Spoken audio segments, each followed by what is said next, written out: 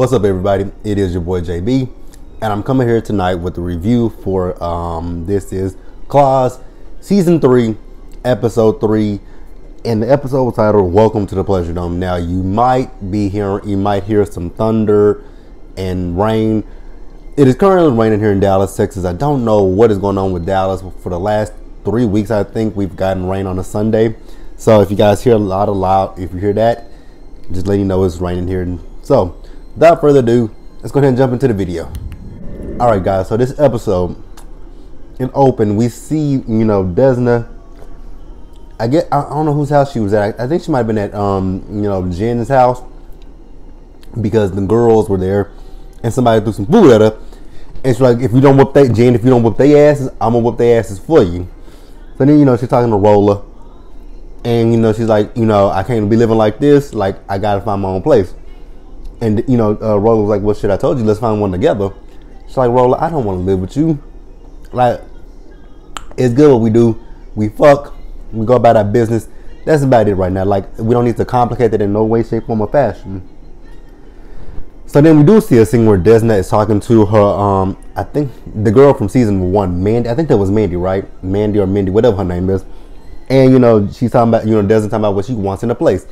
She said she wants somewhere nice to live, but she cannot be the only black person there. She's like, what about the doorman? She's like, girl, that is not the same. I'm thinking to myself, like, bitch, really? The fucking doorman? The doorman? Like, bitch, she means somebody that lives there. Like, the doorman. Like, girl, fuck out of here. The fucking doorman. The fucking doorman. The fucking doorman. Alright, so then we see Jen and Bryce.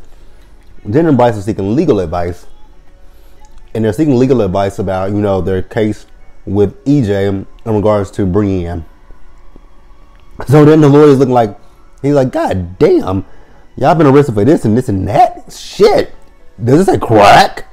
When he said crack, I died laughing. But he tells them that, when it comes down to sole custody, I guess because of both their past and the fact that, girl, what the fuck does Alexis Scott have on her head? That wig is ugly. Watching the BET Awards. So yeah. What was I saying? I lost my train. Oh, so yeah, the lawyer was telling them, the fact that they have a record, and also the fact that, EJ has been to prison. EJ does not have a case for sole custody, but he could go for, he could deal with joint custody. And then a lawyer was asking him, do you want to fight? Well, Jen wants to fight, but Bryce is like, not so much. And, Bryce is like, how would Bryce put himself in EJ's shoes. Because he was like, what would happen if you were to say that I couldn't see our daughter, not their daughter, but there's a thunder. But he was like, what if you said that I couldn't see Brienne myself? So, Bryce is just like, I think Rihanna, look at my boo. Bryce is just like, what was Bryce saying? Oh, Bryce is just advocating for him. And, Jen is like, I know you fucking lying. Like, you advocating for this motherfucker? So the lawyer left, and that's when he just went into detail about why he felt the way he felt. He was, he just wants her to get to know her dad. And I thought I'm like, okay, Bryce, see a little bit of a change in you. Like, I'm liking that, and I'm glad that somebody is the voice of reason. He hasn't really, EJ hasn't done anything wrong at this point. He just wants to be in his daughter's life, and the fact that Jen was being a bitch last week to him, he did what he had to do. So it is what it is. It really is what it is. Like, I don't feel no type of way. I don't hate Bryce for what he did, and I definitely didn't hate EJ for what he did. I think what fucked Bryce up was the fact that the fact that Bryce put himself in that position to let EJ goad him. So it basically really, like I said, it is what it is. All right, so next we see Polly, crazy ass, and she's in the office and she's talking with Joe, Mac and Melba's accountant. And she's just going over business with him about what they can do. And then, Joe gets a call from somebody, and he has to go on the floor and deal with somebody at a blackjack table or something that's either drunk and falling out their seat or something like that. I really want to understand what was going on. So he does leave. So then once he leaves, a phone call comes in, and Polly answers the phone, and she pretends like she's Joe. And, you know, the person's talking about a delivery or something. And then they talking about a party that the governor is having. And she's like, oh, okay. But also, I do want to mention that Joe was like, he wants to see who the real Polly was. And so the governor is actually having a fundraiser now. And I use the term fundraiser very fucking loosely. Loose as fuck. Looser than a loose leaf sheet of paper. So, so then, you know, Polly calls Desna, and some of these young ass kids don't know nothing about no damn Mary J. Blige. That is so fucking crazy. I'm gonna talk about that in my BT review, but on Instagram yesterday, on IG. So, you know, I think they did the NBA draft, and some of the kids, they showed them a picture of like Destiny's Child and Outkast, and none of them knew who either one of them were, or Tia Tamera. I'm like, God damn, am I that fucking old that I know Outkast, Destiny's Child, Tia Tamera? Like, I feel old as shit. I really do. You know, just looking at these young kids today, and I'm gonna talk about with the BT Awards, because some of the performances that I want to talk about. But we just gonna go back to Claus real quick. So then Rolla shows up, and you know, Rolla is trying to get help with from Polly about how to deal with Desna. You know, she's like, so you want to be like Michelle? You know, is this Barack and Michelle type of relationship, or is this like what was the other couple that she said? I forgot what other couple she said. But you know, he said, I don't even know what that means. But basically, Rolla wants to take things seriously with Desna, and so then we see Polly. You know, she looked like Rhea Perlman from Cheers, with that hair poofed up and that outfit on. She looked like Rhea Perlman to me. So then we see the girls. They at the nail shop, and you know, they telling Desna how bougie she is. And then as they enter the nail shop, who do they see in the nail shop? None other than a dead Penelope. And I'm like, God damn, that's morbid as fuck. Y'all just left the bitch in the chair and then they put the thing on her feet after you get your pedicure done. I'm like, really? Really? Why does Bobby Lights look like a pink flamingo? Okay. I'm getting distracted by this, the BT Awards. I'm trying not to. So now they're trying to figure out like what the fuck do we do about this dead woman sitting right here in front of us. So, you know, as they getting ready to, they got the body, you know, and they're getting ready to take it out. And as they get ready to take it out, they notice that Arlene is fucking looking at them, and they're like, what the fuck? Like, Ann, go take care of your motherfucking girlfriend. Like, check that bitch. So, you know, Ann goes out there. Arlene is trying to figure out what's going on between she and Ann is like trying to, you know, turn her out, get her away to leave so that they, you know, they can get rid of Penelope's body. And so then, you know, we see Desna, you know, they put Penelope in the back of Ann's van, and then, you know, Desna tells, you know, Jen, Virginia, and Ann to clean the shop up, clean it up. Once you clean it up, open up for business as usual. I'm like, after a dead woman was just sitting there in a seat, like, really? I'm like, that's what we're doing? Okay, gotcha. So then we see where we see her, Desna. She goes to this place. I don't know where she went to. I don't know if that was a morgue or what. And you know, she's telling, she meets with Polly, who has a friend there that takes the body. And you know, she pays off. She's like, girl, I ain't saw shit. My name is I don't know what. We good on that. And I'm like, well, fuck. Oh, Penelope. Rest in peace to Penelope. Rest in peace to Penelope. All right, so then we got Uncle Daddy at the rehab clinic. Well, that bitch is empty as fuck because nobody really wants rehabilitation. Those motherfuckers just want what? Their drugs. Nothing but their drugs. So then Toby comes in. He tells Uncle Daddy and Bryce, I know where they went to. I forgot what he said the name of the place was, but he said he know where they went to. So they're like, well, guess what? We about to make a trip over there to get our druggies back. So, you know, they do go over there. And like I said, all those drug addicts want is drugs. And they tell Uncle Daddy, like, fuck you. If you ain't giving us drugs, they giving us drugs. If you ain't giving us drugs, all you trying to do is help us? Like, motherfucker, we don't want to be helped. Give me what I came here for. I want some oxycodone, some hydrocodone, some Vicodin, whatever else you got, morphine. Like, I want all of that and more. Give me my opioids. So then, Bryce is like, you know what? I got an idea.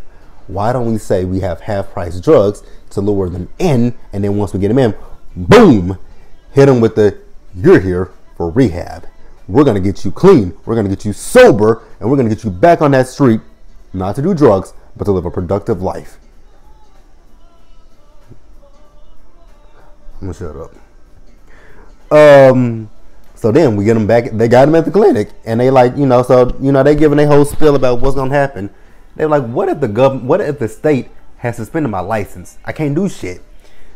And then they were like, wait a minute. First of all, I think you lured us here under false pretenses. Actually, the girl said false pretentious. I'm like, nah, baby, it's false pretenses. And she was like, you said half-price drugs. Where the fuck are my half-price drugs? Like I said, motherfuckers only want drugs. So they said, bitch, fuck you. We out. We're going back to the clinic that gives us the drugs. You can kiss my ass on the way out. How about that? Like, heels built dead. So then one of the last few scenes in the episode, we see at the clinic Uncle Daddy and Bryce, they talking, and then who walks in but none other than Jen's crackhead ass mama. And Bryce like, oh shit, bitch, where you come from? We ain't saw you since you was on your knee sucking my dick. Like, god damn. Uh-oh, she hitting the Mary.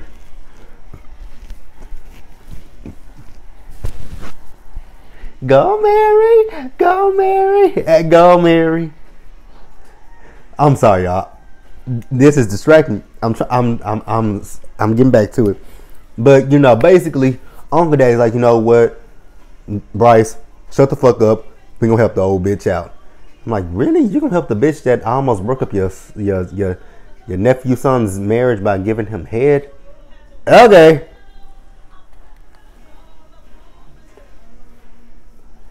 Okay, y'all. I'm back. I'm trying to. Mary is giving a concert on this fucking BET Awards. Like, get it, Mary. But so then we see Desna. So she's with Polly, and she's trying to figure out like, what are we gonna do? Like, what's next for us? So then she's like, you know what? We about to go to this party that the governor is having, and we're gonna figure out what the governor is up to. So, we see Mac and Melba, they are in their office, and we see on the security footage that there's a guy with some flowers, and he's going to, their office to deliver the flowers to them. And, what was it? So he's delivering the flowers. So Mac and Melba get the bouquet of flowers, and it has a note in there. And the note says, I know how much Penelope meant to you guys. Sorry for your loss, Desna.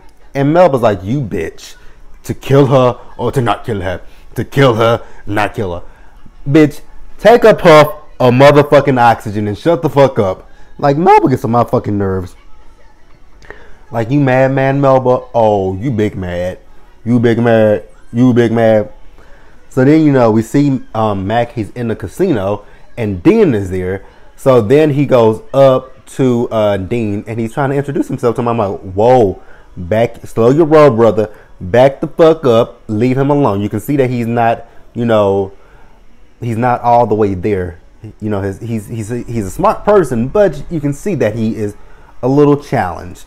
So he's special needs. Put it that's the correct term. He's special needs, and you gonna go up to him and try to befriend him. And Desna walks out there and she's like, oh, fuck to the no. Back your motherfucking ass up away from my brother. And she was like, Dean, I want you to stay away from him. He is dangerous. And I don't think Dean is really grasping the fact that she's, and I know why he's not grasping the fact that he's dangerous. Because it's the same thing with but it's the same thing with Zlata. She tells Dean that people are dangerous, but she still does business with them. And he's like, how can you do business with people that you telling me are dangerous? Like, you want me to stay away from them, but then you are in business with them? Like, how does that work? So I definitely get where Dean is coming from, but I also get where Desna is coming from. She's worried about him because he's too trusting in people, and that could be a downfall later on down the line. So I definitely get where she's coming from with that. So then they head to this fundraiser. So once they get to the fundraiser, they tell them, they leave their cell phones at the front, I'm like, okay, interesting. Then they give a mask, and it's like, so I'm like, okay, so this is a masquerade ball. Okay, I'm with it. I like a good masquerade ball. So then they walk into the masquerade ball. I'm like, oh, what the fuck? I'm like, it's that kind of party. Because you see a little person, and then you see people just kissing all on each other, feeling all up on each other. I'm like, oh, so this is a freak party. This is a S&M party, because you see the whips. Then I saw a pig. I'm like, wait a minute, what kind of bestiality shit is this? Like, no. So then we see the girls, you know, in order to kind of get to where they want to get to, they gotta, you know, play the part. So then they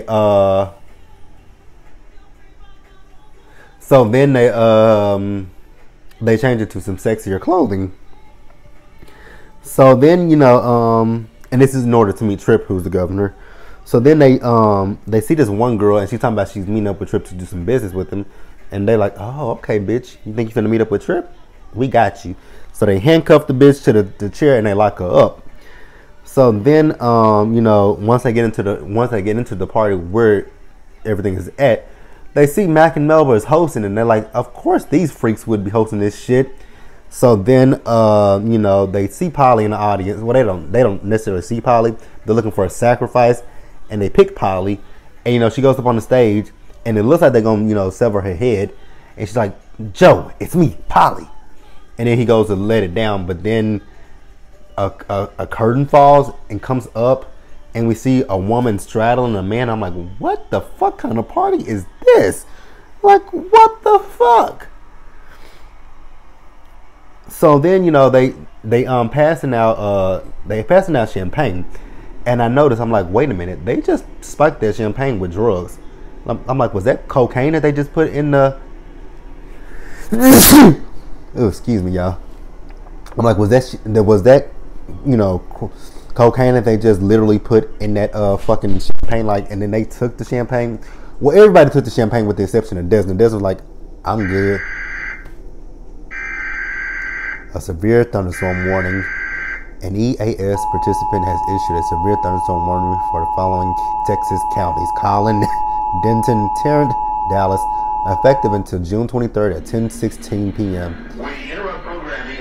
What the fuck? It's been 3 weeks that it has been 3 weeks of bad weather on a Sunday here in Texas, in Dallas.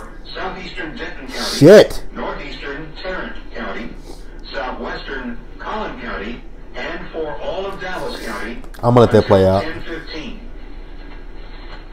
A cluster of severe thunderstorms located over Tarrant, Parker County, and a particularly severe cell is located just east of DFW Airport near Capel. Oh, knock out the power of my job. 5 miles per hour. These storms may contain 60 to 70 mile per hour winds and nickel-sized hail. Oh, knock out the power of my job. Time to go to work tomorrow, please. Including Dallas, Plano, Garland, Irving, Louisville, Flower Mound, Rowlett, Euless, Grapevine, Cedar Hill, Wiley, Keller, Capel, Duncanville. That's all I need you to do. Also sections of I-35W and E, Interstates 20, 30, and 45. All I need you to do is just knock out the power at my job. For the following counties: Because I don't want to go to work tomorrow. Northeastern Tarrant County, southwestern Collin County, I forgot where the fuck I was. County, until 10:15. Severe thunderstorms moving in from the northwest with wind gusts of 60 to 70 miles per hour and nickel-sized hail. All North Texas stations affected by this alert are requested to relay the preceding message. Nickel-sized hail. Ew. Ooh, that's big. Especially for hail. Alright, so I'm sorry, but guys, told you, weather is bad here in Dallas. I don't know what's been going on for the last 3 weeks on a Sunday. We've had bad weather. So back to the show. So the girls, they are high as hell, and they forgetting what the mission is. We see Quiet Ann, she's with a guy. We see Polly, she's with the, you know, with Joe. So then we see Desmond, she's with the governor, and he's telling her that he's giving the contract to Go Touch. And then he pulls out a taser, and I'm like, whoa, whoa, whoa, whoa, whoa, what the fuck is going on here? So like I said, we saw Ann with a guy, and she was, you know, asking the guy about his dealings with Mac and Melba, and his microphone is in my fucking nerves. So she was asking him about his dealings with Mac and Melba, and you know, he was like, why do you keep calling me? Because then we saw her and she was picturing Arlene. And he was like, why do you keep calling me Arlene? And I'm like, because the bitch is high as fuck is why. Then we see Polly. You know, she's trying to show Joe the real her. And then Virginia gets her ass kicked out of the party. I'm like, what the fuck did Virginia do? And then I guess they threw the pig out too. And then the pig, you know, Virginia's that high that the pig was talking to. I'm like, oh my God, what the fuck? What the fuck? So then, you know, once they are finished, and you know, we see them with Desna, and Desna's telling them like, "Yo, I know what the government is doing. He's building private prisons, and Mac and Melba are taking a cut from that." I'm like, "Oh, you want to lock up more black and brown people, huh? Okay, bitch, fuck y'all too. Especially that wheezing bitch Melba, wheezing ass bitch, wheezing ass bitch." So then the next day we see them at the salon and they talking about the party. They really technically don't remember anything because again they were all motherfucking what? Higher than kites. But you know, Virginia was like, girl, something is off about your sexual aura. Like you've been with a man. And they were like, you know, girl, your powers again, your powers, you telling you that? Desmond like, girl, she ain't got no fucking powers. And you know, Quiet Ann is like, well, she's not lying because I was with a man last night. She was like, somebody said, I knew I smelled cock. And, you know, Pop was like, he had a penis? Yes, Polly, he had a penis. And not a rubber penis. So, yeah. But she tells them that she was thinking about Arlene the whole time. And then, you know, Desna gives her some advice. And Jen's like, well, bitch, look, well, pot, meat, kettle. She was like, girl, shut the fuck up. Me and Rolla are not in love with each other, but we are going on a date tonight. And like, oh, a date with Rolla? I see you, bitch. I see you. Okay, so then we see Jen. She's in a park with Brienne. And she's talking to Brienne about meeting her daddy. She's like, Black Daddy. She's like, yeah, Black Daddy. So she asked her, do you want to meet him? And she was like, okay, I guess so. I mean, if that's what you want me to say, I'll meet him. So then we see Virginia. She was getting some food, and EJ walks up to her. He's like, you getting some cold food? She's like, yes, I like my food cold. Is there a problem with me liking my food cold? And I think he was flirting with her, but I wasn't really quite 100% positive. But, you know, I wasn't sure if he was flirting with Virginia or if he knew who Virginia was. So I was a little confused about that scene right there. So then we see where, you know, Jen and Bryce are taking Brienne to meet EJ, and she's a little afraid and apprehensive about meeting him. But then Bryce just has a conversation with her, and you know, he calms her down, and then EJ shows up to meet her, and he has a black dolly for it, and then they just go off and, you know, play. I'm like, oh, that was cute.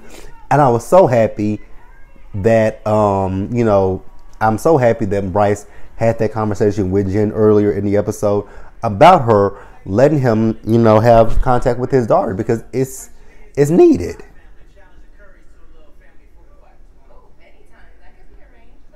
Like, I'm happy for her. So, you know, we just gonna keep it moving with that one, because that was a cute scene. All right, you guys. So then we're just gonna talk about the last few things in the episode. So we see Roller. He went to the casino to take Desna out on a date. Desna told him, like, I can't really go tonight because I'm going to this event that, you know, Mac and Melba are hosting. But come take me out tomorrow and I got you. So then we see, you know, Desna. She was talking to Mac and Melba, and she told them, she's sitting in the office. She's like, oh, I forgot to put my name on the office. She's like, I'm taking over this bitch now. If y'all got a problem with it, kiss my motherfucking ass. Oh, I also know about the, you know, the governor and his prisons. You know, his prisons that he's building. And, you know, I want y'all to know that if anything is to happen to me, like, I will go and tell the FBI, the feds, whoever I got to tell. And also, if anything happens to the people that I love, the media will know about this. Like, they were like, you would really, you know, put your own business in jeopardy? She's like, try me if you want, bitch. Try me if you want to. So then we see Anne, and, you know, she's talking to Arlene. And, you know, she's talking about, you know, them being together, you know, how their relationship is built on lies. They don't tell each other about their businesses, but now she wants to. and she tells her that what did she tell her? She's like, she told her she slept with a man. She's like, how was it? She said, I'm here right now, so it didn't go that well. And then, you know, we see Dean, you know, Desmond takes him and Virginia to her new place, and she's like, y'all can go get y'all stuff and move in tonight. Well, Dean is like, I'm not moving in here with you. I don't want to live with you. I'm my own man. And, you know, Virginia's like, well, I would prefer to live here. And Dean's like, Virginia, let's go. I'm like, well, damn, Dean, you ain't got to be like that to her. I'm like, damn, you ain't got to be like that to the girl. But, you know, so I guess they're not going to live with so, whatever. So then we see, you know, we see Roller. Roller's at a gas station, and Roller's leaving the gas station, and then there's a woman asking him for help. I'm like, Roller, don't fall for that shit. That bitch is finna do something to you. And lo and behold, the bitch chloroformed him. I'm like, oh my God, he fell for that shit. Like, I wasn't expecting for Roller to fall for that. But you guys, that was the episode. Like the video, leave your comments, subscribe to my channel, and I will see you guys later. I'm going to be reviewing the BET Awards. I think this is about to go off pretty soon, but I'm going to review it. I'm gonna have to go back to the hour that I just missed with Claus. So until next time, you guys, later.